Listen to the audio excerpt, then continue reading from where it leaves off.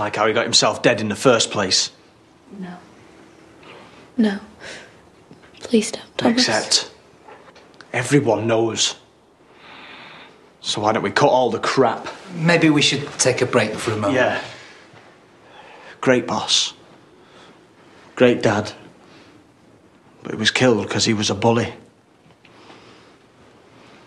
He was a rapist. Thomas! Basically, he got what was coming to him. You're missing all the laughs. I hardly think that's appropriate. You need to go back. An expert, are you? In these kind of situations? Bible class, answering phones, ashamed of your dead dad scenarios. Don't be rude. No, I'm not an expert.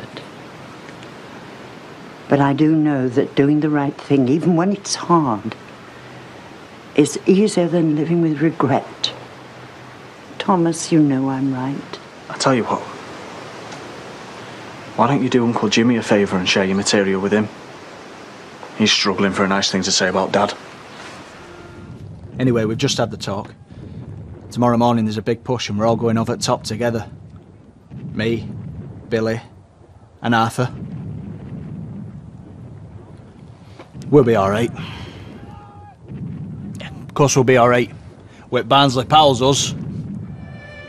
Bent double, like old beggars under sacks. Knock-kneed, coughing like hags, we cursed through sludge, till on the haunting flares we turned our backs, and towards our distant rest began to trudge.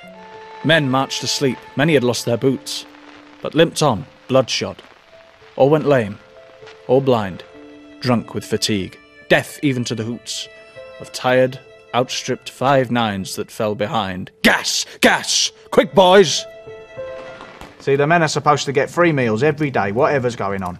Rain, ice, shells, snow, shrapnel, it don't matter. We're still supposed to feed them.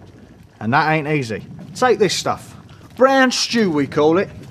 It's been cooking for 3 hours. It's got meat, onions, carrots, turnips, flour and gravy.